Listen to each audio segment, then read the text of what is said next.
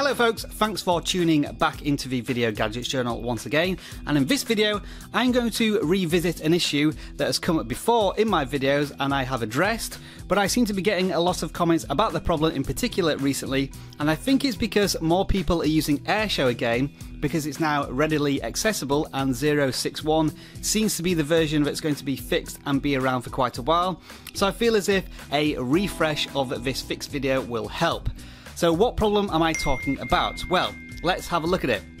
I've done a screen recording and saved it to my photos, but the problem is when I try and play it back, let's have a look at what happens. If I just play it back without changing any of the timeline, it will work properly. However, if you look at the timeline at the bottom, you will see that it only shows one thumbnail, and if I try and scrub the track, so I move forwards and backwards, you will see that it gets all distorted and it looks horrible and it never really works properly, and a lot of people have been complaining about this in my videos, that the playback quality is terrible and I can't edit the videos.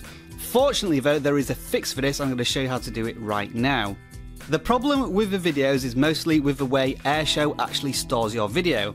It saves it in quite a high quality format. That's bitrate, frame rate and 1080p, and I think the codecs that are on your iOS device just don't handle it very well. So what we need to do is convert that video that Airshou creates and put it into something that it's a lot more friendly for iOS devices to play, and you do that by simply importing the video into a video player and then export it without making any changes whatsoever. And you can do that with many video editors, but the one I recommend is Video Joiner and Trimmer because it's free and very easy to use, and I'm going to show you how to do that right now.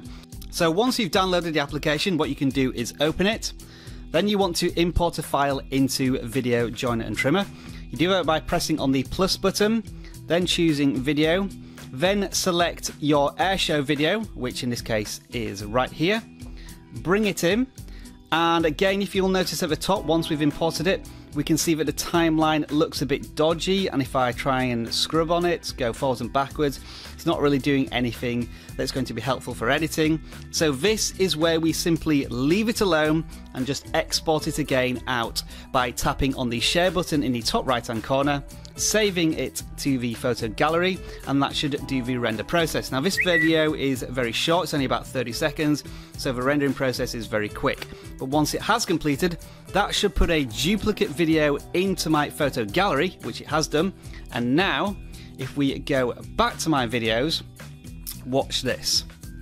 Let's just get back to the camera roll. So we have two versions. That's the old version of a video. This is a new version of a video. And if I play it, it will play normally, but you can see at the bottom now the timeline is showing updates of the actual video playing, and then if I scroll it up and down, you can see on the video but it's tracking very nicely and there's no distortions or corruption of the file at all. So the good news is that when you do a recording on Airshou, it never actually corrupts the video or anything, it's just in a unfriendly video format for playing back on your iOS device. And actually I recommend doing exactly the same thing if you're going to copy the video to a PC.